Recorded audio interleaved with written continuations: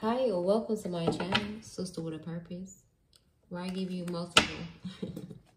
I give you uplifting, not multiple, but shit, I may need to give you multiple, uplifting motivational messages and let you know what's going on. So how you doing? Thank you so much, brothers and sisters, my returning family and crew. Thank you for fucking with me and coming back to another video.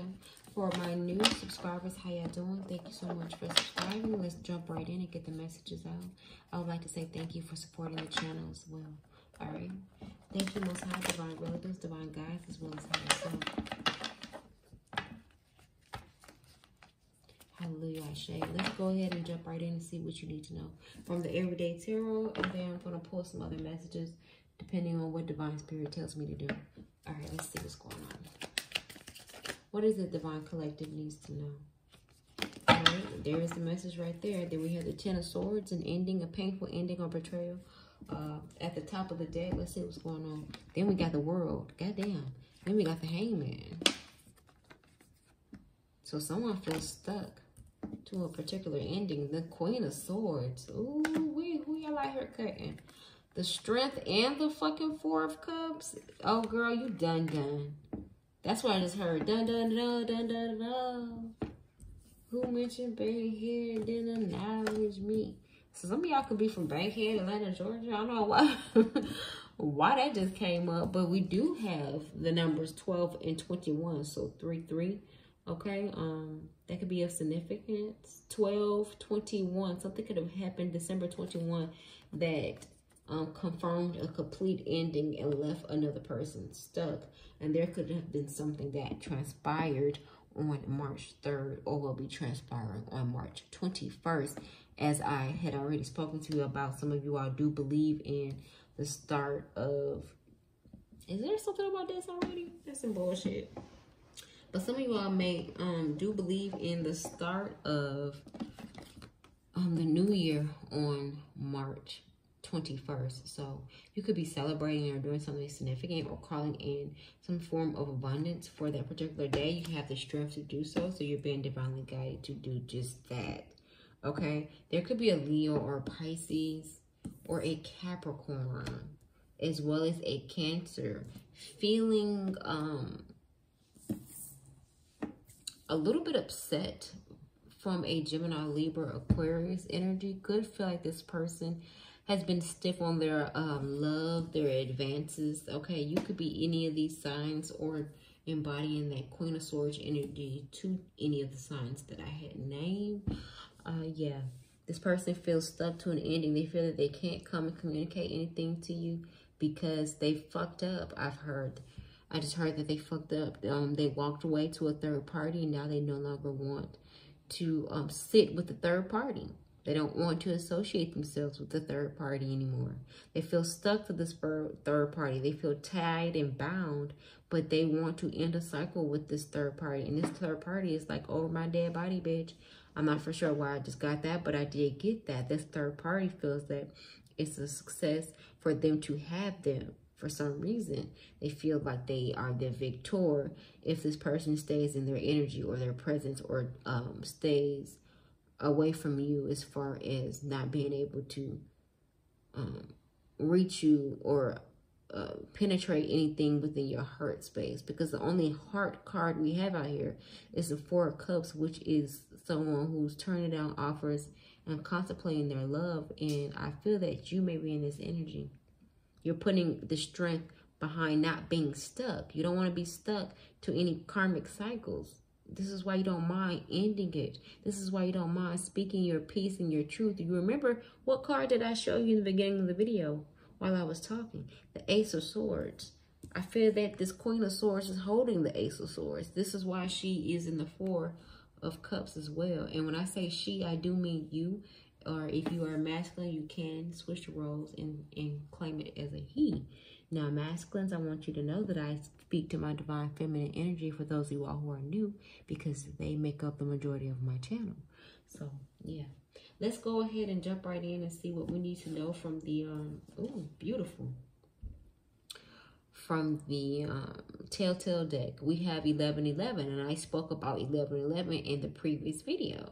So this card talks about you being special, you being loved, And you need to feel gratitude for possibility, because there's a possibility that could be, oh shit, as I cut the deck, we have 10-10.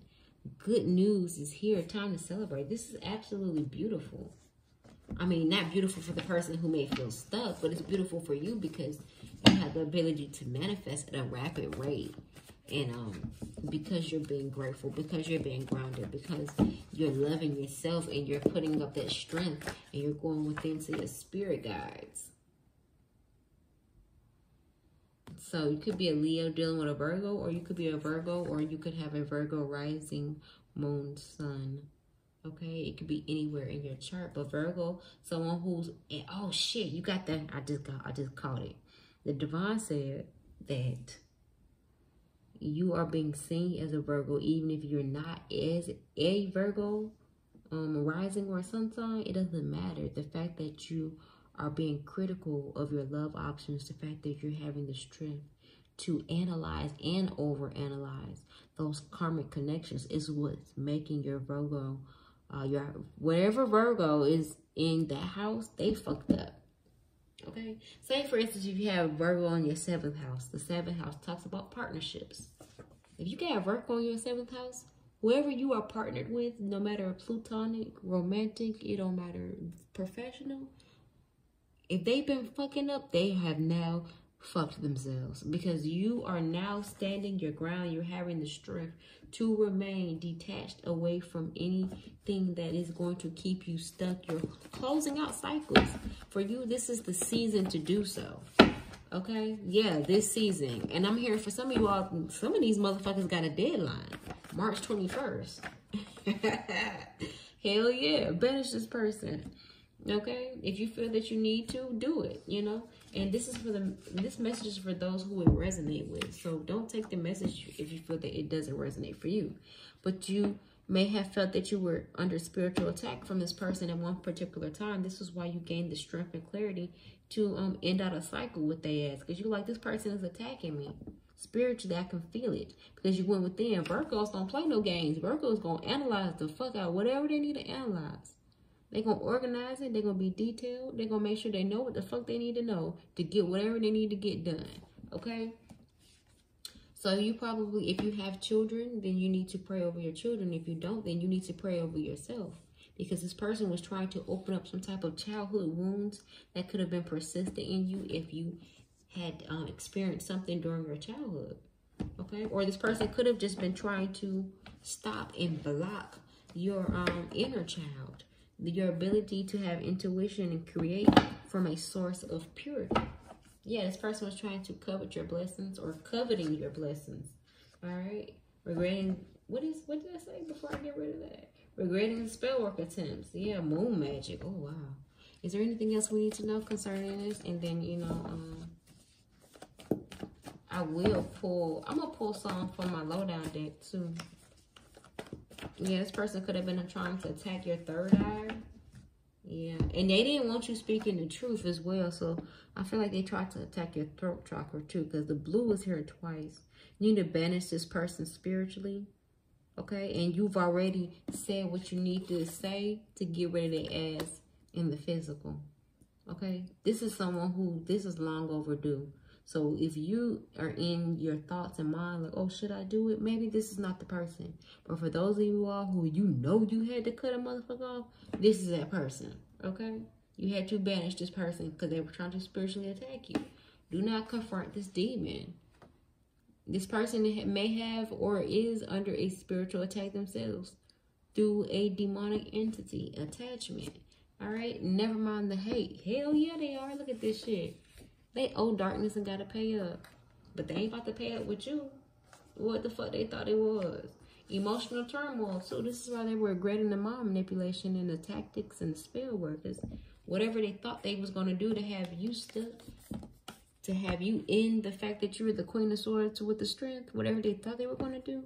Heck, I'm hearing the lie detector determined that was a lie. They can't have you stuck.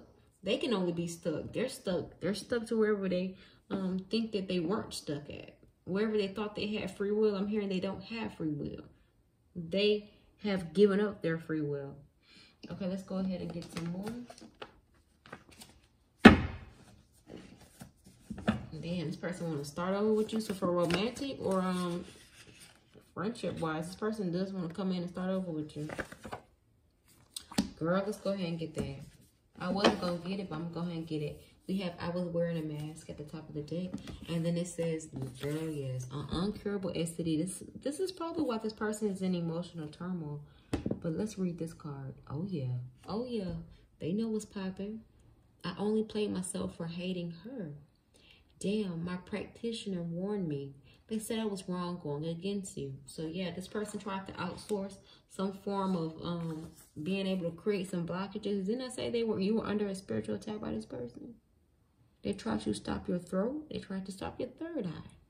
Block this person ASAP. Came out again with banish this person. Somebody needs to hear this. This is the message of urgency. Block and banish this person. Their practitioner had already warned them, or whoever they went to perform some form of ritual. They already warned them. And this person was only your friend to learn and steal from you. Goddamn, it could be your own parents. Karmic parents. Or this person could have karmic parents trying to come in and befriend you so they can learn from you. It could be, you could have karmic parents that want to start over with you in some type of way. But I'm hearing if you have children and you have karmic parents, you need to pray over your children. Because these karmic parents are probably trying to send you some form of evil eye to wish that you repeat a generational curse that they had to go through with you, that you've completed and closed out and moving forward. And they're jealous about that. Oh, wow. Okay, look, this is it. This is all we're doing. Let's go ahead and get an outcome card, and then we're going to close this out. I keep hearing say what you need to say. So for some of you all, you haven't spoken your truth, but I'm hearing that you will. I apologize if that shuffle is loud. Like I said, some big ass cards for my hands. But they're absolutely beautiful. I love them. So, yeah, it's depth to the situation. You know? This person was... I feel like this little birdie... I feel like whoever this... for the karmic parent and this friend that tried to steal from you... Whoever they were someone... They were listening to a dark entity. And they were trying to cause some type of ending for you. And they ended up causing it for themselves. Yeah, and if you were in a romantic relationship, yeah, this person ended up calling in a karmic attachment to themselves. We got the 7 of Pentacles with the Page of Cups as the outcome card. So you're tending to your investments. You're reaping what you sow, which is creative downloads and intuitive downloads from your higher self, from your spiritual team. That's allowing you to move forward. It's like you parting, you know that I'm saying about Moses being able to part the Red Sea. It's like you're parting your sea of emotion. And you're transmuting that. And you're going within and you're nurturing it for abundance. Abundance of yourself to be anchored, to be centered in the perspective of manifesting on your material plane. So that you won't have to feel that you need someone. Because you know you only need you. You only need source. Whoever you deem as source.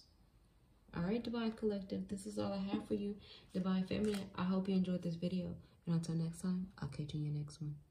Ashe, be well. Bye.